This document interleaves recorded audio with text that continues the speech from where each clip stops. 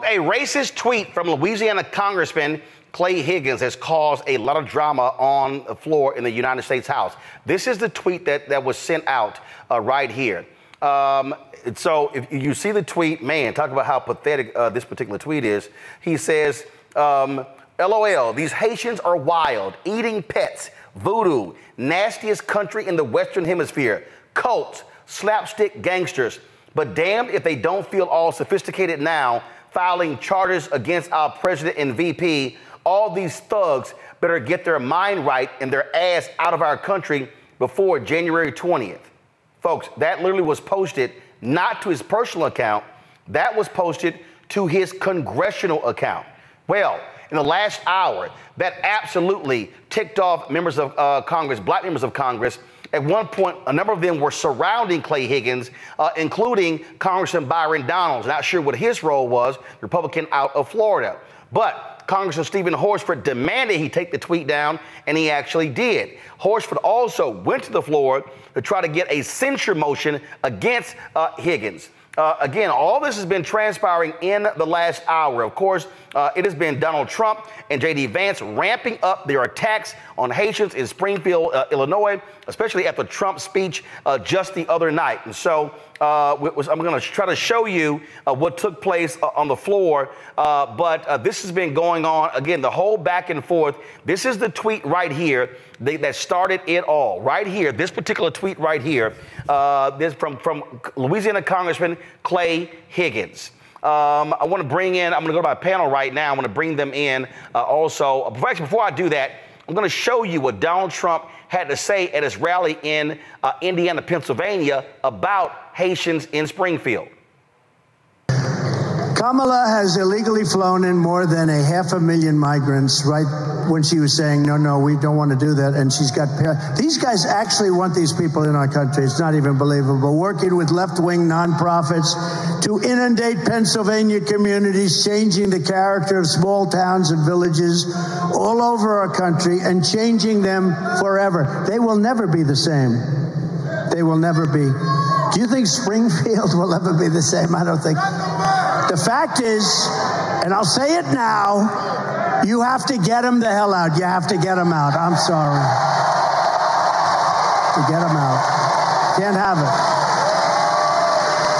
Can't have it.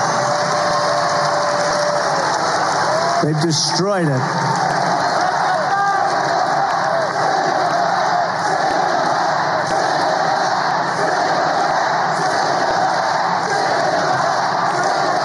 It's terrible. It's terrible to say, and it's a tough thing to do. You know, you're going to take in some murderers and things, and you'll put them on the planes and the buses, and you're going to start doing it. Dwight Eisenhower holds the record. Believe it or not, he was a moderate kind of a guy, General Eisenhower, president, and he has the record. He couldn't stand people pouring into our country, and he took a lot and took them out. He's very strong on that. And we have to be strong. We have no choice because this is not sustainable by any country. There's no country that can do this. I mean, what were they thinking when they did it? Folks, that was last night. We have continued to see how Republicans have been targeting Haitian immigrants there in Springfield, Ohio. Now, because of that, the leader of a nonprofit representing the Haitian community invoked a private citizen's right to file charges against these MAGA Republicans. The Haitian Bridge Alliance made the move after the local prosecutors' inaction. Guerline Jozef, co-founder and executive director of the Haitian Bridge Alliance, joins us right now to explain why they took action. Glad to have you here. First off, before we get to your lawsuit, just your thoughts on this drama on the House floor where this Republican from Louisiana said those vile things about Haitian immigrants on his official congressional Twitter account. Roland, thank you so much for having me. It is a disgrace. That's basically what it is. For a congressional member to be able to be allowed to post this type of vile, derogatory language against a group of people is unacceptable. So what we are seeing is just unacceptable on the floor of Congress, the floor of the people's house. And we're going to short it in a moment with Congressman Stephen Horsford had to say there on the floor. But again, what you see are Republicans who are picking up on this, and they are attacking Haitian immigrants all across this country, making up things and just saying vile, shameful, despicable, demeaning things about them. You know, this is not the first time we've had to deal with this type of language, this type of inhumane language. The way that they are able to weaponize whatever language they can and they want. They're able to create this type of narrative to attack the community that they thought did not have representation. But we had to show them that the Haitian American community, the Black community in the United States, will not stand for this type of narrative, will not stand for this type of harassment, will not stand for this type of attack. Because at the end of the day, we must hold them accountable. The words hold power, and we have to make sure that we stop them in their track.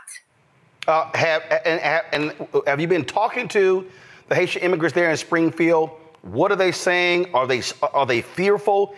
Because before we heard reports where parents were keeping their kids home from school, afraid of them getting attacked. Yes, the reality is the Haitian community in Springfield and around the country is terrified. We have our cohort we have been working with in Springfield for the past year to help them to get training, to help them revitalize the same economy that Mr. Trump just stood there and said they are creating issues. The Haitian immigrants who are currently in Springfield are the reason why Springfield has been able to bring back their economy, to be able to bring back the culture, because those people have come to make sure that they prosper. That's what they have been doing in Springfield. So we continue to see how they are using our community, how they are creating those narratives for their own gains, literally using people's lives. Roland, let me tell you a couple of stories. We have one of our clients in Springfield who told us that he went to work and one of his colleagues came to him and asked him, does he love to eat cat? We have another one who has a beloved cat, and that really hurt him because his best companion is his beloved cat. But when you come and you traumatize the community, it cannot be without penalty. It cannot be without accountability. We, myself, with the Haitian Bridge Alliance, we've been under immense threat. I've been calling the N-word multiple times. We've been told to go to our country. And we have been told, because of the Haitian Bridge Alliance, we are the reason why Haitians and other Black immigrants and Black people continues to bring AIDS into the United States, including in Boston. We have been forced to take measures to make sure that our staff is safe, and we are working into the communities to make sure that communities in Springfield, in Boston, in Pennsylvania, in New York are safe and protected. This is too dangerous. All right, then. We will continue to cover this story. And actually, just hold tight 1 second. Let's do this here. So this is what took place on the House floor. Again, there were a series of tweets that I saw literally as I was before the show. And members of Congress, Black members of Congress, challenged Congressman Clay Higgins on the floor of the U.S. House, among them Congressman Stephen Horsford.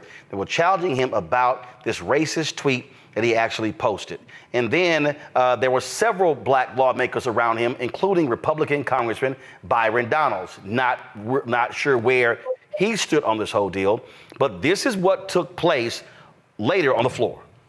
Thank you, Mr. Speaker. I ask unanimous consent to speak before the House for 1 minute. Without objection, the gentleman is recognized for 1 minute. Thank you, Mr. Speaker. Earlier today, the gentleman has withdrawn the objection. The gentleman will continue. Earlier today, a gentleman from Louisiana posted on his official X account, LOL, these Haitians are wild, eating pets, voodoo, nastiest country in the Western Hemisphere, cults, slapstick gangsters, but damned if they don't feel all sophisticated now, filing charges against our president and VP. All these thugs better get their mind right and their ass out of our country before January 20th. Mr. Speaker, under Rule 23, the Code of Official Conduct for the 118th Congress states that a member shall behave at all times in a manner that reflect credibly on the House. These words on an official post do not reflect credibly on the House. In fact, they are inciting hate. They are inciting fear. And because of that, it is time for this body to stand with one voice and to ensure that there's accountability. So I move to refer this matter to the Committee on Ethics and that we bring this member up for censure. Yes.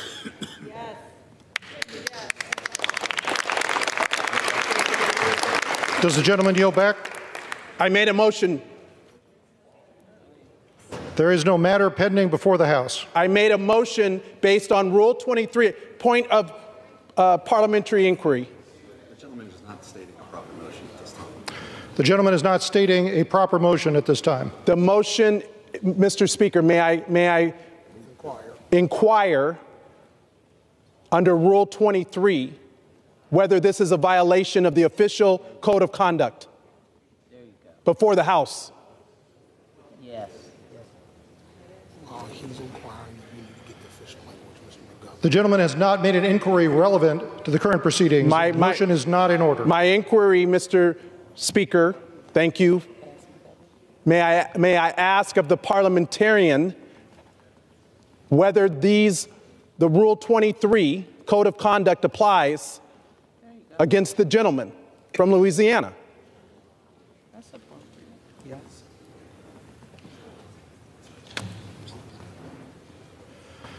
The chair will not provide an advisory opinion on this matter. Mr. Speaker, point of inquiry. The gentleman will state the inquiry. Is it appropriate for a member to use their official equipment in violation of Rule 23?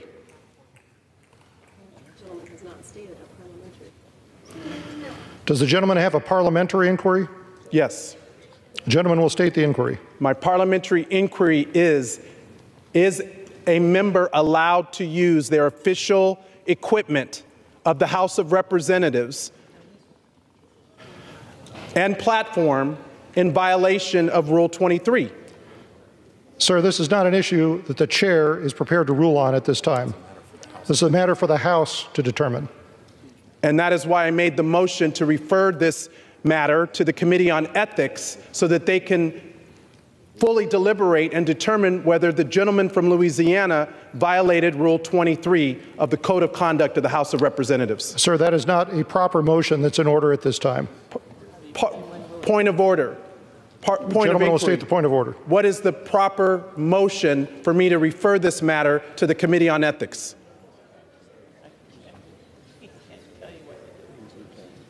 Sure he can. Yes, he can. Sir, the chair will not issue an advisory opinion, but I advise you to take this issue up with the parliamentarian. I'm not asking, Mr. Speaker, for you to make a determination of an advisory opinion. I'm asking for the matter to be referred to the Committee on Ethics based on the violation of Rule 23 Code of Conduct before the House of Representatives. Sir, the ruling of the chair is that that motion is not in order at this time. At what time would it be in order after someone... There's children who are feeling threatened in this moment based on the actions of the member from Louisiana. You can make a motion to overrule the opinion of the chair, but is trying to get to an answer right now. The chair advises the member to pursue this matter through the proper channels under Rule 9 of the House rules. For what purpose does the gentlewoman seek recognition? I make a motion to overrule the ruling of the chair. Objection. The chair has not issued a ruling. Point of order, Mr. Chairman. You have made a ruling. Gentlewoman will state their point of order. You have made a ruling that the gentleman's motion is not in order. And I object and disagree with that ruling, so I would like to make a motion to overrule the decision of the chair. The chair advises the gentlewoman that there was no valid motion made and therefore no ruling made that can be objected to.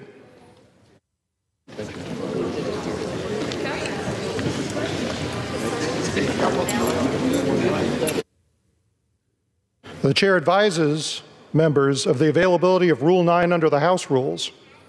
I make a motion that this gentleman's words be stricken from the official record that he used by using official property and platform of the U.S. House of Representatives. Sir, that is not a valid motion under the House rules. Point of inquiry. Gentleman will state his point of inquiry. So the gentleman from Louisiana, had he stood on the floor of the House of Representatives and said these words on the House floor, the body would have been able to remove his words from the record. Is that not correct, Mr. Speaker?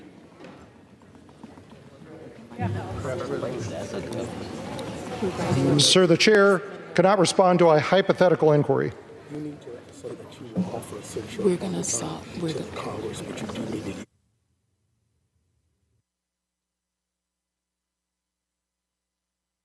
Does the gentleman yield back?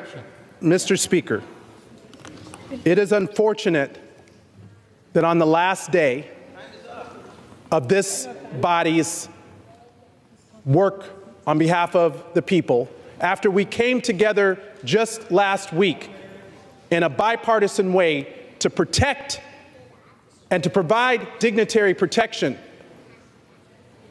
for our national party candidates, that we have a member who is choosing to use an official platform, and therefore it is my intention to bring to this body a motion of censure, and therefore I yield back. No, I move. I move to censor Representative Clay Higgins for violating Rule 9 by bringing discredit and disgrace to the House of Representatives.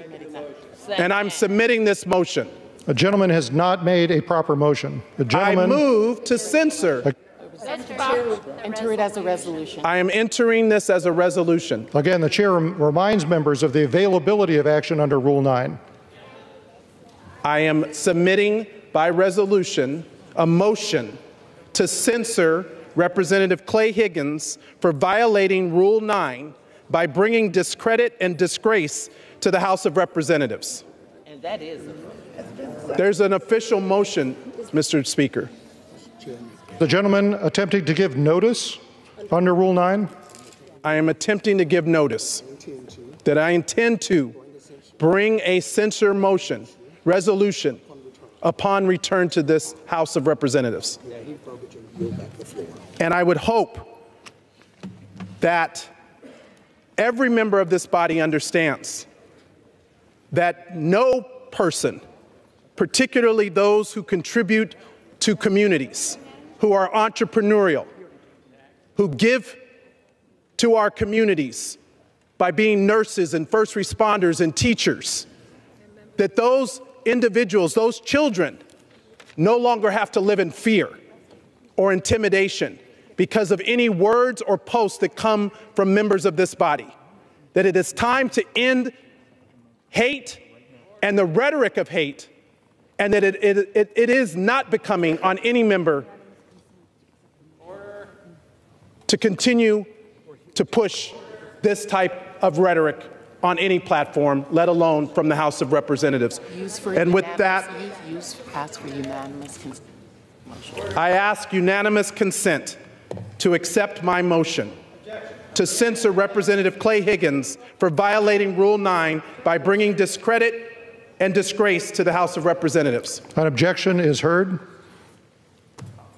Now, of course, that was Congressman Stephen Horsford, chair of the Congressional Black Caucus, and he was referencing again the racist tweet of Louisiana Congressman Clay Higgins. Now, after Horsford did that, then Louisiana Congressman Steve Scalise stood up and objected. Listen to what he said. It's been deleted already and removed, but I object For what purpose to the motion. And if we want to go through every comment and tweet from the other side, we'll be happy to do it. Gentleman has not been recognized. Does the gentleman seek recognition? For what purpose does the gentleman from Louisiana seek recognition? Gentleman is recognized. Nope. The objection has been heard. Pursuant to Clause 12 of Rule 1, the chair declares the House in recess, subject to call of the chair. They recessed instead of dealing with the racist comments by Clay Higgins. Now, Speaker, I'm going to show you others here. Give me 1 second. So Speaker of the House, Mike Johnson, from Louisiana, addressed this issue. And so let me play for you. Give me a second. I'm going to play for you what he said after all of this happened. Watch this. The next any comment on the tweet that Clay Higgins put out today about Haitians? I heard about that on the floor just now as well. Clay Higgins is a dear friend of mine and a colleague from Louisiana, and a very frank and outspoken person. He's also a very principled man, and I think he tweeted. I didn't even see it, but he tweeted something today about Haitians, and he was approached by January 20th. Okay. Well, look, he was approached on the floor by colleagues who said that was offensive. He went to the back. I just talked to him about it. He said he went to the back and he prayed about it and he regretted it and he pulled the post down. That's what you want a gentleman to do. I'm sure he probably regrets some of the language he used, but you know, we move forward. We believe in redemption.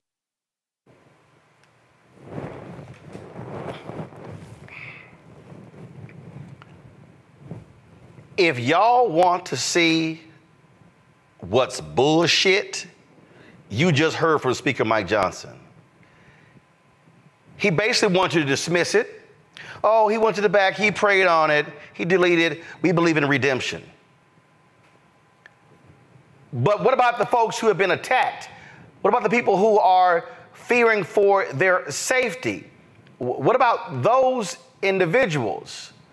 Jolene, go ahead. You heard all of that exchange there, and you saw how dismissive the Republican Speaker of the House and Republican Steve Scalise, both of them from Louisiana, how dismissive they are about the tweet from their racist colleague from Louisiana, Clay Higgins.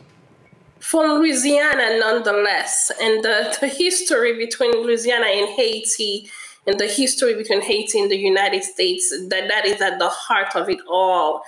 But that is not lost on us, Roland, because this is how they do it. And we can pray on it as well. And we are going to fight back. So we are going to continue to pray and we're going to fight back because this is unacceptable. This is cowardness for people in power to use this type of work. To use this type of words. And those words were literally targeted at the Haitian Bridge Alliance for standing up on behalf of the community and against those vile, racist, anti-white supremacy ideologies. Those words were directly launched at Haitian Bridge Alliance, and we are not going to stand by. We will pray and we will act. All right, then. Well, we certainly appreciate you joining us on today's show. Thank you so very much. We've been talking about this racist tweet posted by Congressman Clay Higgins of Louisiana that have been targeting Haitian immigrants. Now, he took it down after he was confronted by black members of Congress. But this is not his first time showing how his racist comments. Listen to this. This happened in 2016. Give me 1 second. I'm going to go ahead and set it up because when I saw this, I saw a post earlier that talked about Clay Higgins, and so he's no stranger to this kind of stuff.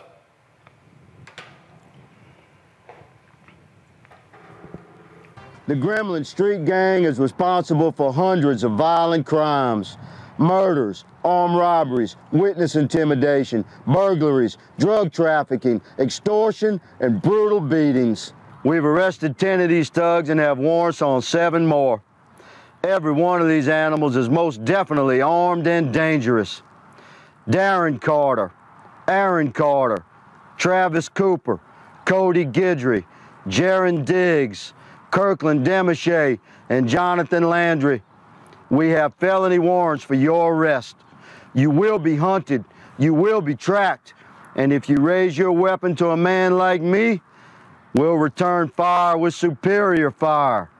Darren Carter, you think men like these are afraid of an uneducated, 125-pound punk like you that's never won a fair fight in your life and holds your gun sideways? Young man, I'll meet you on solid ground anytime, anywhere, light or heavy. Makes no difference to me. You won't walk away.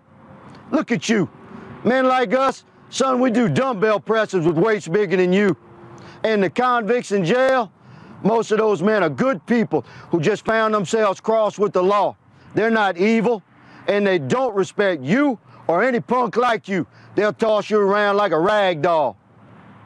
I encourage every citizen watching this to look into your own heart and find the American courage that conquers all evil. I implore you to listen to this message and stand up. Take back your streets. Take back your country. Come forward with information about these heathens that have terrorized your community. And for those who would use this message as a way to create false racial division in our country, take a close look behind me. Standing next to every cop is a leader of our black community. This is not about race. It's about right versus wrong. One last message to the gremlins. You don't like the things I've told you tonight? I got one thing to say. I'm easy to find.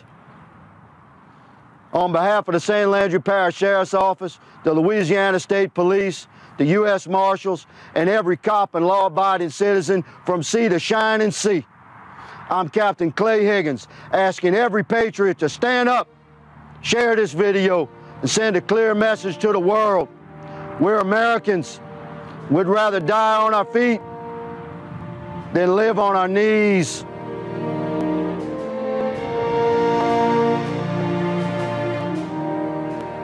Well, folks, shortly after that, he had to resign from the sheriff's office. He said he tendered his resignation, but he was really being forced out. My panel, Joe Richardson, civil rights attorney out of L.A., Rebecca Carruthers, vice president, Fair Election Center out of D.C., Jonathan Harris, Democratic political commentator out of Los Angeles, and also former Illinois Congressman Joe Walsh, who joins us. He has been campaigning on behalf of Vice President Kamala Harris in Pennsylvania. Congress, I want to go to you first. We're going to talk to you about that effort there, but I had to bring you in on this. And look, you were no stranger to saying some wild, incendiary things when you were in Congress. You've since apologized for a lot of those comments. You have been calling out your party, especially since Donald Trump has taken a hold of it. And what you see here, that vile, disgusting tweet that Clay Higgins put up about Haitian immigrants, and he had to be forced to take down. And Speaker Mike Johnson said, oh, talks about how great of a guy he is, and he's a friend, and how he prayed about it and took it down. But this goes to show you, when Trump and Vance, when they take the lead, it simply infects, causes an effect in the party, and affects so many different people. Hey, Roland, good to be with you, my friend. Look, I'll be blunt. Coming from the right-wing base like I do, and coming from right-wing media like I do, the cruelty, the bigotry, and the fear sells. Look, sadly, it sells with the Republican Party base. They eat this up. What Clay Higgins tweeted today about Haitian migrants, the Republican Party base loves that. Republican Party leaders and right-wing media voices try to scare the hell out of their voters that there are black and brown people on their streets committing crimes, eating your cats and dogs. It's all about scaring people and creating hate and bigotry. And Roland, look, you're right. I used to be in that world. I did more of that than I'm proud of doing. But the GOP base is now fully radicalized. They eat this up. You mentioned the word cruelty, and I want to go to Rebecca. Rebecca, it was Adam Sir who wrote a piece in The Atlantic with the headline that said, "The cruelty is the point. President Trump and his supporters find community by rejoicing in the suffering of those they hate and fear." That's what this is. And so get the hell out by January 20th. We don't want these people here and making up the lies about them eating cats and dogs and ignoring what the city leaders are there saying, ignoring what the Republican governor of Ohio has said, ignoring what the CEOs there say, what they've said about Haitian immigrants being hard workers and putting in the time and showing up on time. They don't care. They are sitting here absolutely talking to their white base. And what they're doing is literally what I wrote in my book, White Fear, how the browning of America is making white folks lose their minds. I was thinking about that headline exactly. Cruelty is the point, and that's what we're seeing here. What's also ironic is even Trump's the words he was using in Pennsylvania, the audacity of that Pennsylvania audience to smile, nod, and cheer when it was just a few years ago that 3 white men faced 1,400 counts of bestiality, having sex with animals in Pennsylvania, and animal cruelty. They were having sex with dogs, they were having sex with cows, a goat, and lots of horses. I think they got between 20 to 40 years. So wonder if the narrative became, hey, white people are sleeping with dogs and horses, right? That is irresponsible language. What we've seen with these Haitian Americans who are in this country, I would just say for folks out there, be careful and you better leave these Haitian Americans alone because they are descendants of that 1791 to 1804 group of Haitians who demanded and fought in a revolution for their freedom. They were the first set of Black folks in the Western Hemisphere who demanded, who fought and gained their freedom. That's who these people are. So y'all better leave them alone. Because if they show up in their numbers on or before November 5th, then many of these people with this very dangerous and racist language are going to get kicked out of office. You need to leave these people alone, let them live their lives because they are living their lives peacefully and they are showing that they are beneficial to the societies in which they have entered in this country. But Joe, they can't do that because what they've done is they have set up this whole thing and Trump is the ringleader. I mean, the language that he uses, and it has gotten more coarse, more evil, more sadistic the closer we get to the election. Absolutely, Roland. And look, go ahead. Joe, I'm gonna go to Joe the lawyer, then I'm gonna go to Joe Walsh. Joe, go. My bad, sorry. I forgot we had 2 Joes. Joe, go. Go, Joe the lawyer. Right on. Well, thank you, Joe. I appreciate it. So, yeah, I mean, this is really terrible and incredible. So everyone on that side of things has a fear. There are people that are driven by fear. They're motivated by fear. Sometimes very hardworking, regular folks that are just susceptible to what the former president would have to say and to what people on the far right would have to say. But there's also this larger fear of the president, the former president and his cronies. The idea that they're up against the wall, that they could actually lose. And in his actual case, he actually would have to deal with facing the music related to all of his legal issues. So what's going on is vile, it's racist, it's contemptible. It's interesting that in the congressional session, the one that was overseeing as speaker is Jay Obernolte, who we're trying to overthrow as we speak here with Derek Marshall in this area. But they're going to do everything that they can because they're fearful, not because things aren't changing, but because things are. So we have to remember that. I'm glad that they've brought this citizen complaint. We have something going there. We will see what kind of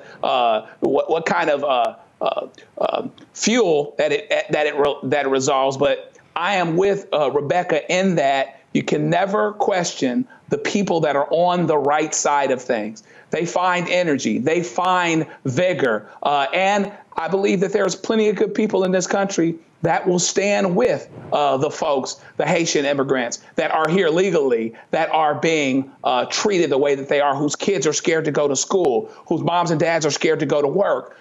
We do believe that there's a brighter day coming, but you have to go through what you go through in the meantime. And it's really terrible that it's happening this way. But I do believe that there will be an end and a successful end for those that are on the right side. Joe Walsh.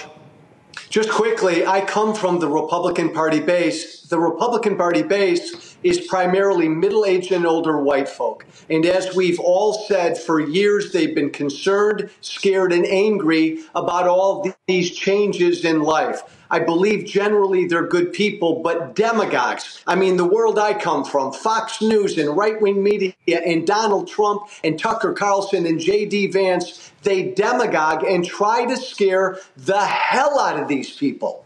That's what they're doing. Trump's got to lose, but then after Trump loses, we've got to reach out and grab these people and try to welcome and bring them back into the world of truth. Jonathan, this was a couple of weeks ago. This is the director of the Texas Department of Public Safety, Steve McCraw. This is the language that he used in a news conference. Listen. I mean, some people find it harsh using the term, infestation and cockroaches and things like that. All you have to do is interview or spend some time with some victims, some migrant victims that are here in this country. And you'll understand that the governor has not overstated the issue. In fact, he has well stated the issue. And Texas is not going to allow any part of this state to be infested with that type of disease. He is literally saying cockroaches, disease. This is the director of the Texas Department of Public Safety. The Texas Rangers, now the baseball team, they are considered the creme de la creme of law enforcement in Texas. They fall under Texas DPS. This is the leader. One of the things that I can say about Donald Trump's sort of ascending in politics, if anything good came from it, is it sort of pulled the veil back on this sort of idea that we have moved beyond all of the racism that has been infesting this country since its inception. From the time he ascended, there's now never been a way to say, oh, this isn't actually happening. I mean, I remember when he was running in 2015 and 2016, and even Paul Ryan, and I mean, if Paul Ryan has to be the voice of reason in your party, something's wrong, said that his comments about a Mexican judge were, quote, textbook racism. And I've said, I spend most of my time on conservative media, on Fox News, Newsmax, et cetera. And one of the things that I've said even there is that Democrats have a horrifically bad messaging problem. Donald Trump is at this point with J.D. Vance running what I would say is an overtly racist campaign. It's not a dog whistle anymore. It's not Reagan talking about the welfare queen. It's not going, Nixon and his war against drugs. This is an overtly racist campaign. And the Democrats need to call it that. They need to call it exactly what it is. Call out his history of doing this, highlight other members of the Republican Party's history of doing this, and put the Republican Party on the defensive and make them have to defend themselves and separate themselves from this rhetoric. But what I feel like the Democrats do very often is they just sort of let the Republicans run the narrative and kind of sit back on the sidelines. And it's like they need to be proactive about picking this up and calling it what it is. Don't tiptoe around it. It is just another example of overt racism. And that is the only thing that Donald Trump has to campaign on. He doesn't have a record to campaign on. So it's just racism. In 2016, Donald Trump said he would choose only the best people to work in his White House. Now those people have a warning for America. Trump is not fit to be president again. Here's his vice president. Anyone who puts themselves over the Constitution should never be president of the United States. It should come as no surprise that I will not be endorsing Donald Trump this year. His defense secretary. Do you think Trump can be trusted with the nation's secrets ever again? No. I mean, it's just irresponsible action that places our service members at risk, places our nation's security at risk. His national security advisor. Donald Trump will cause a lot of damage. The only thing he cares about is Donald Trump. And the nation's highest-ranking military officer. We don't take an oath to a king or a queen or to a tyrant or a dictator. And we don't take an oath to a wannabe dictator. Take it from the people who knew him best. Donald Trump is a danger to our troops and our democracy. We can't let him lead our country again. I'm Kamala Harris, and I approve this message.